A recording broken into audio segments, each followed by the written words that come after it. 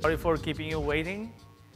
We had a slight schedule change because the keynote sessions went over a little bit. So all the 11 o'clock sessions got moved to 11:30. But thank you for patiently waiting. Is everybody having fun so far? All right. You know, I have been to a lot of different conferences in my professional life, and I haven't never seen this much excitement in any other conference. All due to you, our customers and partners. And you know, whatever we give to you comes back to us manifold as love and excitement. It's always nice to start a session related to any product when we have a brand new announcement around it. So how many people really liked the new RDS announcement today of Postgres? Wonderful. So today, we'll look a little bit into using RDS for enterprise applications. I'll walk you through a few details of RDS. Just before going there, show of hands, how many of you are using RDS today? Wow, that's quite a few people. How many of you are planning to use RDS or currently using RDS for enterprise applications? Wonderful. And how many of you are using RDS for Oracle? Great. And RDS for SQL Server? And RDS for MySQL? All right. So we have a great group of people here. And I'm very happy to tell you today that I'm joined here with one of our great customers, Select Staffing. I have Mark Seinholz from Select Staffing, and I have David-Brunet, our partner from DLZP Group. They will actually tell you about their experience of using RDS for powering enterprise applications. David-Brunet's group, DLZP, works in implementing Oracle applications for their customers. They have worked with many applications, including PeopleSoft and JD Edwards for many of their customers, and use RDS for Oracle and RDS for SQL Server to power most of these applications.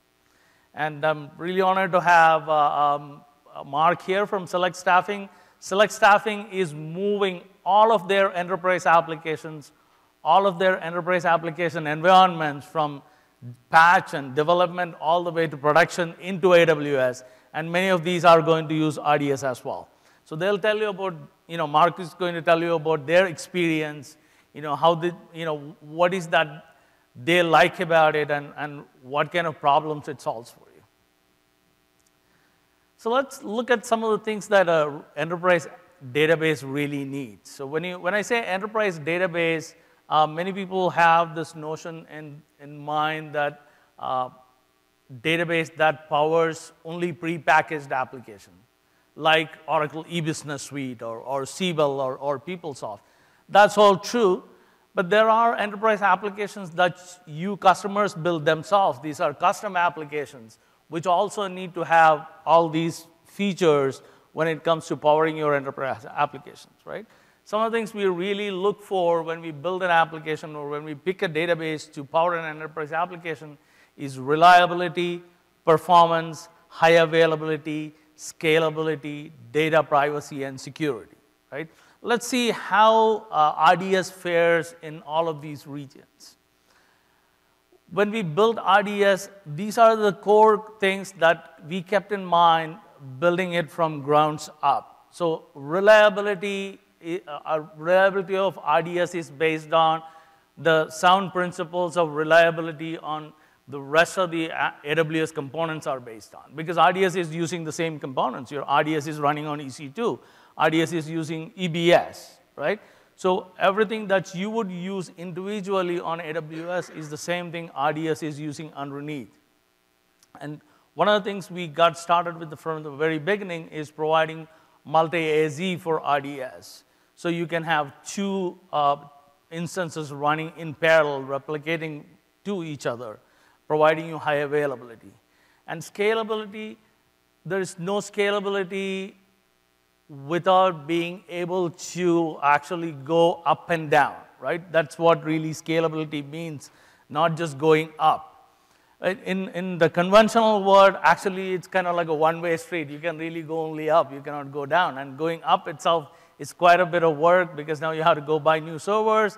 You have to install everything. You have to, configure everything and bring it up. Probably like a month's worth of work. When it comes to RDS, you just push button. You say, oh, today I'm running on a small instance. Tomorrow I want to go on to a quadruple extra large or CR18 extra large.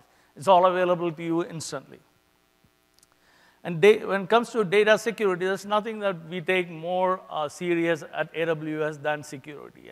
And because of the scale, the economies of scale AWS have and the team of engineers we have to work on this, we have the privilege to really put a lot of resources into building all these components as secure as possible. So all the security that's available to the components of AWS, other components of AWS, is inherited by RDS as well. This includes, PCC compliance, ISO compliance, everything else that comes with all the other components. And then a little while ago, we made RDS available within VPC, which was one of the major asks many of our customers had. And VPC provides you the kind of security that was not available before, real enterprise class security. One other thing that VPC provides you is to use or consider the part of the infrastructure your components are running on AWS as part of your own network. So you can use your own IP addresses. You can connect to this VPC using a VPN tunnel from your network. So this becomes an extension of your own network. And that is very important for most customers who are using RDS for different kind of workloads. Many of our customers are using RDS to power their applications for different kind of environments, including dev and test and production copy. So when something goes wrong in production, they want to come to the application running on AWS backed by RDS to test out their solution to see how it'll fix that problem or the bug. This requires, again, replicating data and making sure the data is synchronized between their on-prem environment and RDS database and whatnot, right? Running this on VPC and connecting it using VPN makes it like an extension of your own network, so all this can be done much easier. So far, all this is what normally people need, must have in all the enterprise class databases. Now let's see what is that people wish for in the enterprise class database. How many DBAs do we have here? We have quite a few number of DBAs. How many developers we have here? All right. So a lot of times we have seen kind of like a conflict between the developers and DBAs, right? A lot of developers will come to a DBA, I want a database. And the DBA will say, I'm busy with taking care of the production database. I don't have time to create this database for you. And the DBA is very busy with his own work, and the developers are busy with their own work. This is the time the DBA makes a prayer, for that easy button to create a database, right? So that is one of the wishes that most DBAs have, most enterprises have for instant provisioning. And you take any enterprise application, one of the things the DBAs work most of the time on is cloning the database. This cloning is required for many different things, including for development, for testing. And when we talk about testing in an enterprise environment, there are multiple test environments, right? The unit test environment, there is integration test environment, regression test environment, UAT environments. So all these environments need data from production. Right? So the database needs to be cloned multiple times. And this is, again, another wish that most of the DBAs have, most of the enterprises have, where to have an ability to instantly, easily clone the database and create multiple copies of the database. I have heard many times, even today, from one of our customers that they ran out of disk space. Sometimes things can sneak up on you. You run out of disk space, you suddenly find you have so many reports running, so much new workload running on your production database, everything else suddenly gets slow. And in when you're running everything on-prem, now you have to go buy a much bigger server. You need to go buy a few new disks and hook everything up and connect everything, install everything, reconfigure everything. Everything takes time, and your business really suffers during that time. On RDS, it's just push-button scaling. When you're running on a smaller instance now, tomorrow you can go say, oh, I have my month-end closing coming, or my payroll run is coming. I want to now scale up from my M2 double extra large to M2 quadruple extra large. It's as easy as clicking a button. Then the other requirement or other wish that most people have is for automated backups and patching. So when it comes to RDS, actually, creating database is that easy. It's just like saying, let there be databases, and you can have 1, 2, 25, 300, how many ever databases that you want, in the way that you want it, everything pre-configured and ready to go. And all the DBAs know when it comes to creating databases and configuring databases, there are a lot of best practices that goes into making it the right way, right? When it comes to RDS, all those best practices are already built into it. So this includes the best practices for that particular platform, where it is Oracle or SQL Server, whatever it is, as well as the best practices for doing things on AWS. So you don't have to worry about, what should I tweak, how should I configure this, what should I do to get the best performance out of it. One other great thing that AWS provides and RDS provides is the global footprint we have, right? We have 9 regions. So now just sitting at your desk, you can create a database in Singapore. You don't have to be locked into just your server running in your own data center. And this becomes very important depending on what kind of business you have. Maybe you have a bunch of developers here in your US location, and you have outsourced a bunch of development work for some company in India or in Philippines. So probably it'll be better for them for low latency and quick access to the database if they have a copy of database for development that's closer to them. Or you might be serving a lot of global clientele in your business all across the world. You started in US, you grew, now you have operations across the globe in multiple places.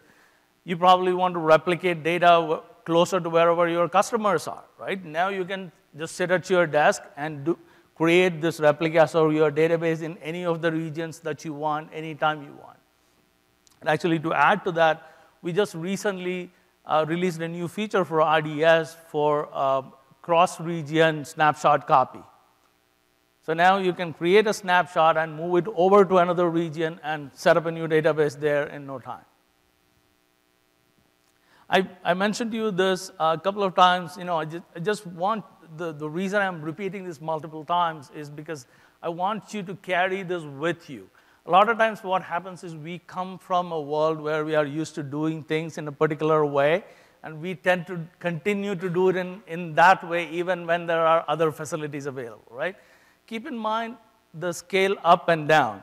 And the scale up and down is possible at the instance level, and scale up is possible in the data size level. Now, you can start with a 5 gigabyte database, and 2 days later, you can go to a 3 terabyte database, right? There's nothing really holding you back. You can start off with the smallest instance possible. You can go to the largest instance possible and come back to the smallest instance. And so you have to kind of like think out of the box depending on the kind of workload that you have. I did a session yesterday on migrating data to RDS. So one of the things I was suggesting customers do is when you're migrating data, that's a lot of workload suddenly on your database, right? So you want to have the largest possible instance type when you are doing that. So just go to the largest possible instance type, migrate all the data. Let's say the data migration takes 6 hours. When it is all done, you can come back to wherever you were before. And since these are not things that you are used to doing when the database is on-prem, people kind of like overlook it and forget it. So keep in mind the scalability that is available to you. And the same thing also applies to IOPS that are available. You can pick and choose how many IOPS that you want for your database. I was working on doing something on MySQL for another presentation a few months ago, and I wanted to see how I can set up a replica. I have a slave to do real-time replication into that database. It took me over 8 hours to set this whole thing up, and there were like 141 different steps to go through to set up the whole thing, test it out, and make sure it is working. How long does it take it if you do it on RDS? Anybody? It's just a checkbox. When you create a database, you mark a checkbox saying you want multi-AZ. Say multi-AZ, you have high availability available. You have a replica available already. And if you want to have other replicas, it's again as easy as creating a snapshot. Once you create a snapshot, you can create a database from that snapshot. Then you can create multiple databases from the same snapshot as your workload requires. This is a slide that I made a few days ago. You can see I'm missing one logo in there. Postgres, which we announced today. So we have the 4 most popular database engines available on RDS. So this covers pretty much, I would say, 99% of all the enterprise application needs that people use enterprise application with, whether it is PeopleSoft or JD Edwards or Siebel.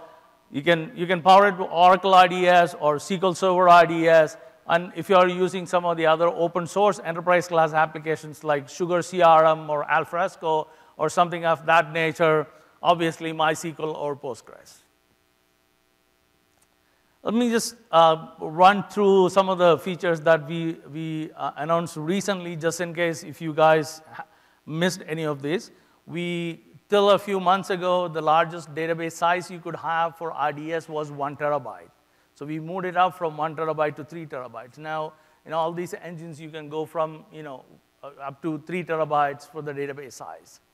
And now we have the largest instance type, which is CR1 8 extra large, with 244 gigs of memory available in RDS. So, pretty much there is no limit when it comes to the kind of database engine available to power your application. When it comes to Oracle, this is one of the very frequent asks we had from our customers to enable StatsPack. So we have StatsPack available so the DBAs can see how the database is performing and figure out if there is any contention, how the queries are performing, and tune the database accordingly. We have newly introduced data migration capabilities for MySQL with the upgrade to 5.6. With 5.6, there are a few new things that are available, including memcache and binary log access. So with the bin log access, now you can even synchronize your MySQL database with your on-prem database. You have a bunch of database on-prem, you can synchronize both ways. And on the security side, we have made TDE available on Oracle RDS. So now you can encrypt your data at rest on Oracle RDS. 2 days ago, we all rolled this out for MySQL as well. So for MySQL, for MySQL and for SQL Server and Oracle RDS, now TDE is available as one of the features. So from the things that I told you so far, I covered 2 things, right? I covered both the enterprise database needs and the enterprise database wants or wishes. So enterprise database needs is what your current database is on-prem or in your data center is providing you, which is completely, RDS completely covers all those things when it comes to the enterprise class database. In addition to that, RDS covers all these enterprise database class wishes as well, which is the wish of the DBAs and the developers and the management, right? So you don't have to go buy new disks or buy new servers, scale up and down as you want. And it all comes at a very affordable cost, cutting down a lot of really mundane, redundant tasks like backups and minor patches and whatnot. So all these things can be automated. You can automate backups. You can automate snapshots.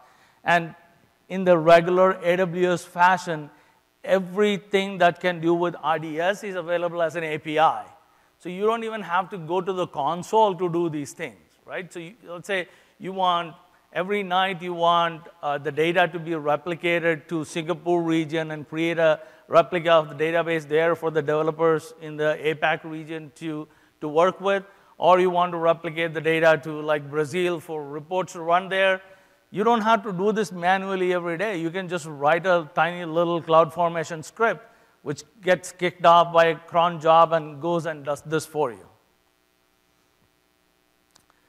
So these are some of the products, some of the enterprise class products our customers are using on AWS with RDS as the database engine. That you can see it includes many of the very popular enterprise class applications, including PeopleSoft, JD Edwards, Siebel, and ATG Web Commerce. As I told you before, people use this for different things. Some people use this for all the way dev, test, and production. Some people use it for dev and test, and they use their own managed database on EC2 for production. Or some people run dev and test on AWS using RDS and do their production in-house. One place where RDS might not be a good fit for your enterprise application is if your application, the amount of data that you have is larger than 3 terabytes, right? Obviously, I told you the largest database size you can have is 3 terabytes. So if your production database is 6 terabytes, RDS obviously won't fit your need. But even for that environment, when it comes to dev and test and everything else, you are not going to have all that data as you have production in those environments, right? So again, that is where RDS fits in that picture. And in some cases where your application actually needs sys and system level access for the database, which is not available with RDS because it's a managed database, again, RDS might not be the best fit. So an example for that will be e-business suite. Other than these kind of applications, I would say RDS should be the first thing you should be looking at when picking the database to power your enterprise applications. Now to tell us about their experience of using RDS to implement enterprise applications for the customers, I'd like to invite David-Brunet from DLZP Group.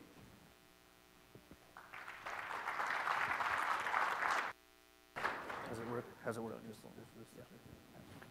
Perfect. All right, everyone. Well, thank you for coming to the session. I really appreciate it. Just to talk a little bit about my company, we are an Oracle partner and an Amazon implementation partner, specialized in deploying Oracle apps into Amazon Cloud. We started the company in 2011. As a former Oracle employee, one of the things I saw with the market was that the need for companies to start looking at cloud as the solution for hosting their enterprise apps. And so we started the company with the whole premise of, let's do a consulting as a service with a software as a service type model. And so we've been focused on, helping companies move or implement PeopleSoft applications specifically into the Amazon's cloud. We are a founding member of the Test Drive program as well. So I'll talk a little bit more about that later. What I want to talk about today is just kind of give you an overview of what type of architecture we implement for PeopleSoft on the AWS cloud. And just kind of give you an idea of how we deploy it, taking advantage of all the pieces, components that Amazon provides, and stitching them together to provide a solution for our clients. We'll also talk about some of the use cases we have. We have clients that do different things, and so I'll give you some ideas of how our clients are using it differently than what we originally envisioned it to do. And then we'll just go over a typical project plan for the migration onto the AWS cloud. So the first thing is the architecture. So this diagram just points out all the individual component parts that we use with AWS and how they come together to form a high availability PeopleSoft implementation. The real beauty of this is that it scales from a small customer. We have customers that have 10 users of PeopleSoft deployed in Amazon's cloud. Okay, those of you who use PeopleSoft, can't imagine a company with 10 employees using PeopleSoft, but we have done that. And all we've done is taken all those servers and scaled them down to a much smaller size, and it's very cost effective. And they get the same architecture that much larger organizations spend hundreds of thousands and millions of dollars to accomplish. So we take advantage of Route 53 on the front end for the DNS entries tracking. We take advantage of the elastic load balancers for balancing the incoming traffic.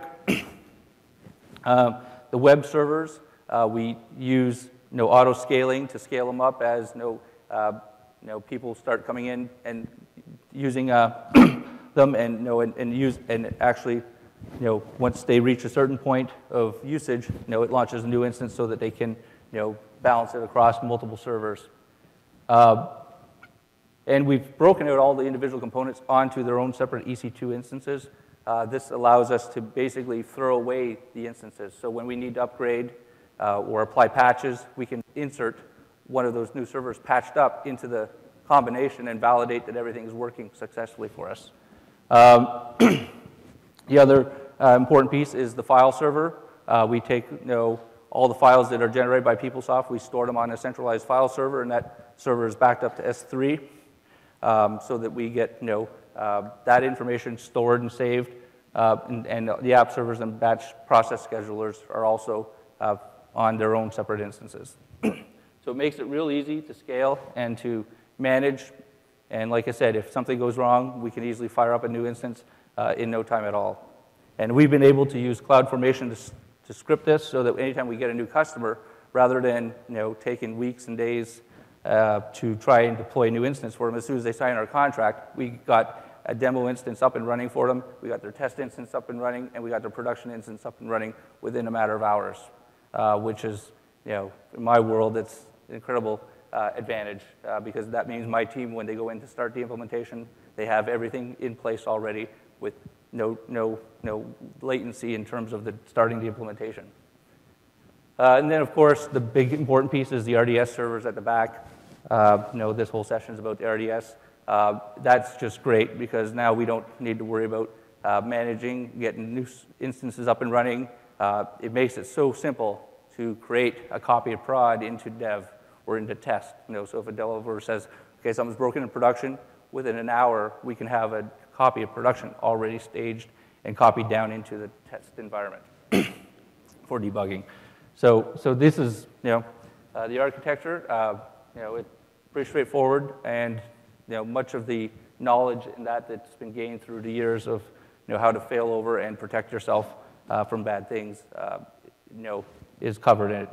And the failover, you can do it in the same zone or across multiple zones if you like. Talking about the use cases. So the first one is the obvious one. We're doing production instances and dev and test instances. We also do disaster recovery on the AWS. And then the other one that we've got a large customer, they're one of the largest Oracle training companies. We built the dashboard for them through our website that allows them to start and schedule their trainings. So every student that goes through their training gets their own private PeopleSoft instance or Oracle application. We do it for eBusiness Suite, Business, OBIE, the different products, but they're able to actually schedule the instances, start them up. They start, last week they started 250 instances. So we're doing about 100 terabytes a week of, starting and stopping PeopleSoft Oracle application instances weekly, which is, incredible. I never thought I'd be up here saying I've been using it 100 terabytes a week in data, but, Amazon's allowed us to do that for this customer. When we deploy, my favorite customers are the new implementations, net new PeopleSoft customers, because, we don't have to deal with a lot of legacy stuff. It's basically we take our cookbook and we say, this is what you get, and this is the way it's configured, and there's no real discussion about it. That's the way it is. So we've implemented all the best practices in that infrastructure. So we can do that within 24 hours, like I said. But when you're talking about migration from an on-premise solution, well, now you got to deal with the legacy history, right? So you got to start thinking about, well, okay, well, here's the way we recommend do it, but, you've configured your system a certain way. And so some of that stuff has to carry forward for various reasons. And so you could end up with restrictions based on what you've done internally or in the past history. So that's one thing to think about that makes it a little more challenging. But you can start applying the best practices as you're migrating over, and over time you can move yourself to the more ideal infrastructure and take advantage of the what's available on the Amazon cloud.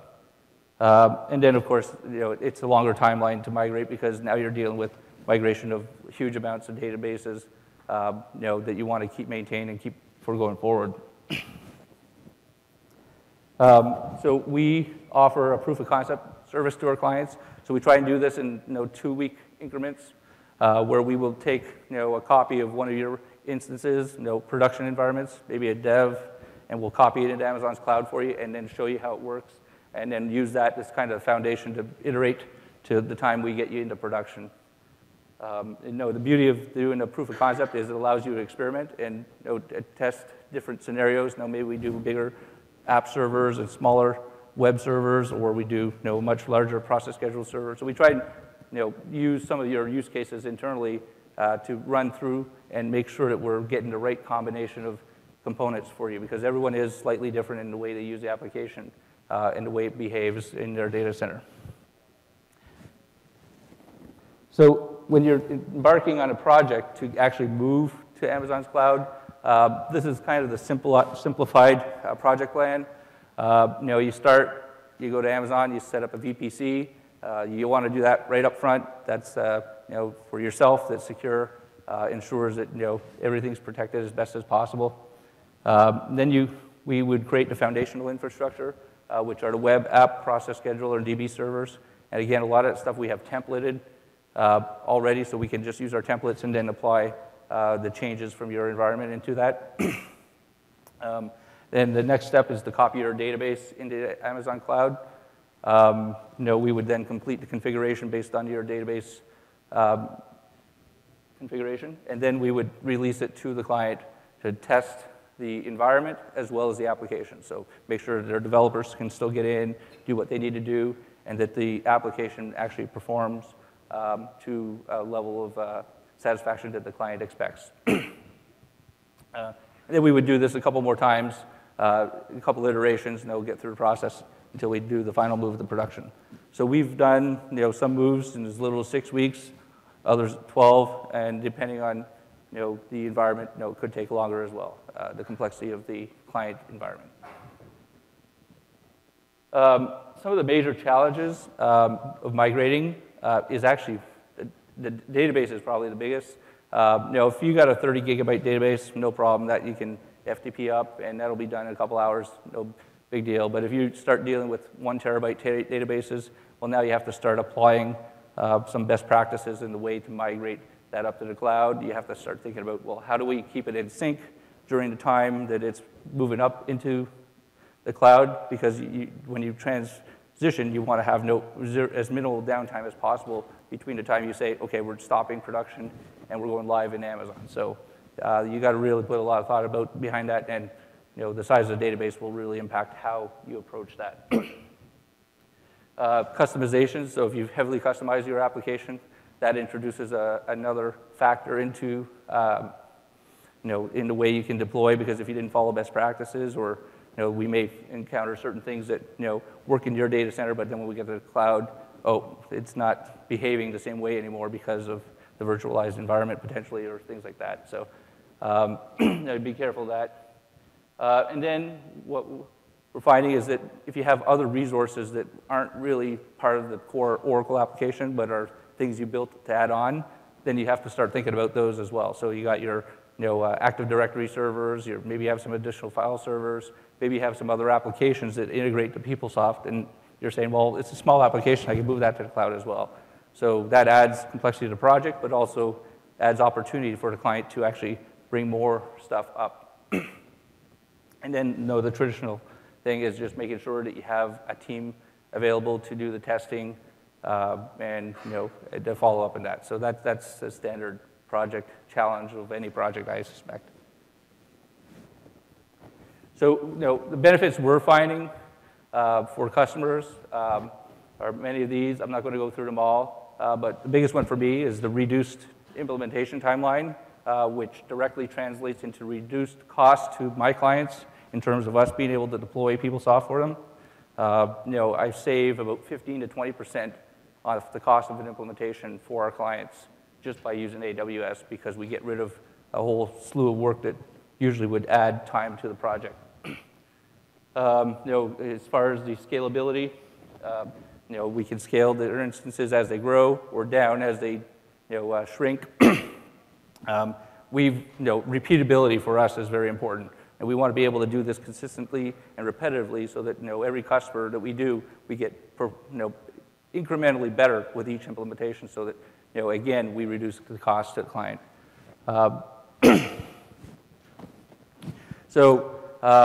Just before I finish up, some of the things to think about, get your VPC up and running first. If you don't do it first, then there's quite a bit of work involved in rebuilding everything and moving it into VPC. Amazon RDS and EBS optimized volumes. Look at doing that. Leverage that as much as possible. And then think about the ports and security required. One of the things is everything that you do on Amazon is secured by default. So every port is blocked on your Windows servers or Unix servers, so you have to unblock each port individually. So when you're enabling something like Active Directory, you need to unblock port 445 or whatever port is necessary. So you have to start thinking about things like that. And then just start thinking about the other applications that you need to use with your enterprise app. So when you're moving, you got the core enterprise app that may be the target, but then there's all these incremental items that you have to start thinking about and potentially include those in the migration. And most of that is relatively easy to do as well. From here, just before I hand it over to Mark, we do have a test drive lab. We were one of the founding members of the test drive program with Amazon. You can log on to either Amazon site or our site, and you can actually go and start a copy of PeopleSoft Financials or HCM and run it for 5 hours for free to play with it and kind of get a feel of what it's like to run on Amazon's cloud. Mark.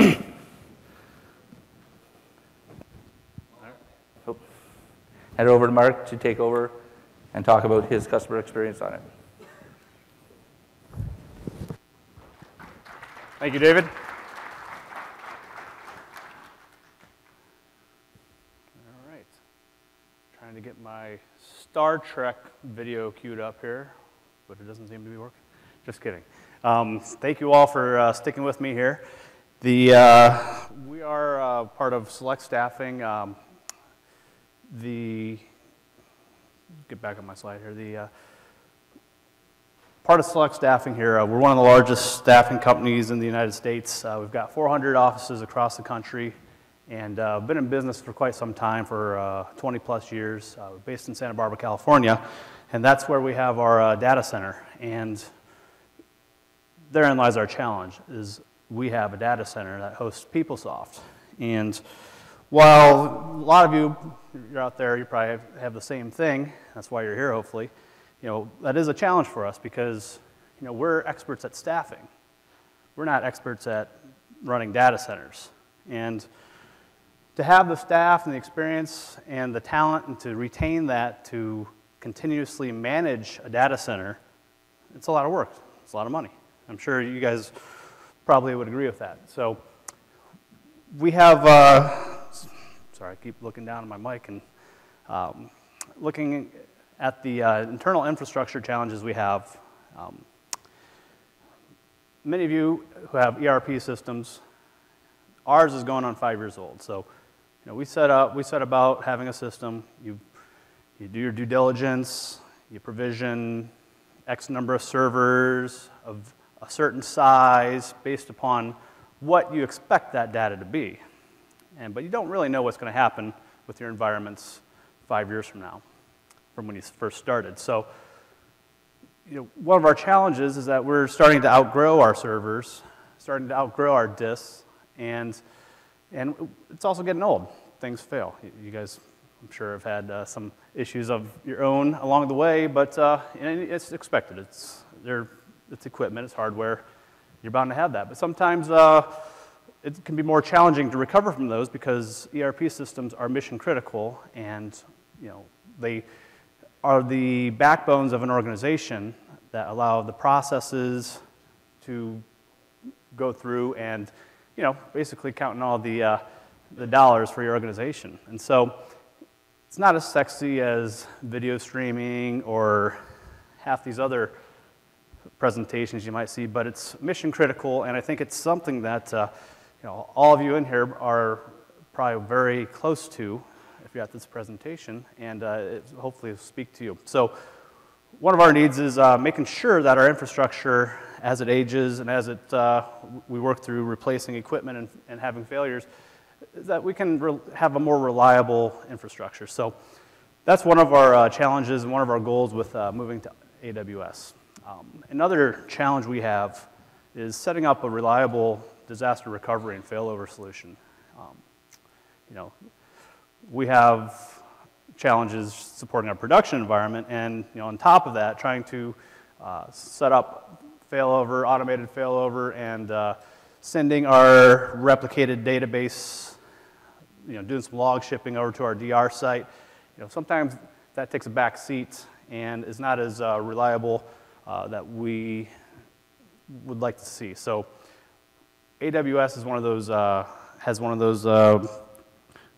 one of our goals for going there is to help combat that issue of having challenges with our DR and our failover. And the other thing goes back to the cost. Again, you start out building an ERP system, you say, well, I need X number of servers, I need a SAN, I need this, I need that, and you buy it, and then 5 years later you need to replace it all. So, I don't know how many of you shop for SANs, but they're not cheap. And how do you know how much data you're going to need 5 years from now even? So you got that sizing part of the equation, you got the cost equation, and also you have the budgeting, planning, going through the executives to see, will you give me thousands, tens, hundreds of thousands of dollars to buy a new SAN for our dev environment? What's the likely answer there? So those are some of the challenges that we've wanted to nip in the bud with our move to AWS. And so we are currently in that transition still, and we've got our environments there, and we're working with them at AWS. And one of the challenges I just wanted to highlight that some of you guys might have along the way is, we're locked into a certain version of Oracle and PeopleSoft that we've been working on for a couple of years, and for various reasons we haven't upgraded. We're heavily customized. We've got data migrations and transitions that are ongoing. So, we're stuck on tools version. We're on Oracle 10G. Well, in order to move to RDS, we want to be on 11G. They support 11G. And while that's not, it's not a big deal to upgrade a database, you do have to make sure it's compatible with your level of tools. You got to go through thorough testing to ensure that your code works with the upgraded version, obviously. So that's just been a challenge to work through the actual testing phase of that part of the project. So the other thing that David actually alluded to, we've had a challenge with is the data size, and because our infrastructure is a bit antiquated and not the fastest, we've got 1 terabyte databases that, taking a backup of those, compressing, zipping it up, sending it across the network, it takes some time. And so one of our challenges planning for the final cutover in a few weeks has been to go with a tool that helps replicate that process and keeps the data in sync. So it's been an interesting challenge to go through, and it's something that just want to be aware if you have a large data size. But some of the benefits that we're hoping to gain, and that we are gaining from this, is the ability to size our environments as we need them. Now, it's been an exercise that you'll want to take on with testing and performance tuning, because you don't know, how do you know what size server you need before you get there? And so part of the process is running your payroll processes, your confirms, your calcs, your batch posting jobs, and making sure that they're running in a performance that you expect them to. Excuse me. So, and to that, here's an example of a benefit that we have with RDS, or I'm sorry, with AWS in particular, is the sizing of our Windows servers in our PeopleSoft environment. When we first started out, we thought we needed to have our Windows servers be same size as our Unix servers, and so we bought these big beefy servers, and find out into the implementation that we barely use those. So we've just spent thousands and thousands of dollars on these oversized servers that we can't give back. So benefit of AWS is we can very easily just dial down the size in a few clicks, and it's something that with not just Windows servers, but any kind of servers, any kind of resources as part of your environment. That's one of the benefits of working with AWS, and one of the things that we really like about it. So again, and that goes back to a cost factor too, because if you're not using a server, well, you don't have to pay for it. And, and we're able to, if you do need more of a server, you're able to scale out without having to go through any capital expenditure approval processes, and you can almost instantaneously gain those resources. It also gives you a greater flexibility in setting up your test and QA environments, and that's one of the beauties of RDS here, is that we have the ability to clone a copy of our production environment directly into a test database without much effort, a couple clicks, and you're done. And this would be very helpful in a number of instances in our current environment where we need to test a production issue. I'm sure you've all been there. Something's going wrong in production, and you want to just get a copy of it and test it in a lower environment. And so this RDS gives you that ability to do that very rapidly and very effectively. So I'd like to thank you all for coming out today, and if you have any further questions, feel free to come see me or turn it over to Bill. Thank you very much, Mark. Why don't you stay here if people have some questions? David as well. Thank you both, Mark and David. Now you actually heard it from the customer themselves on how they are using it. So it'll be an example of how you can use it yourself. If you haven't used RDS already, I would suggest you go to the RDS AWS webpage. There's a free tier. You can spin up an RDS instance and get started on it quickly for 750 hours. You don't pay anything, so you can try it out. And also, it's the Test Drive Labs, awstestdrive.com. DLZP also built a bunch of test drives, so that gives you an environment for a few hours, powered with RDS and so some of these databases for you to play around and figure out how things work. So now we are open for questions. We have a little bit of time left in the session, so if anybody has questions, I'd request you step up to the microphone there and ask us the question. And also, please give your feedback on the session. You can, if you have already downloaded the mobile app, you can do it directly from the mobile app. There is a survey button on there, icon. Just click on the survey icon and give us your feedback. So, we can, depending on how you liked it, what you liked it, we can improve these sessions even further when it comes to next year. Thank you very much.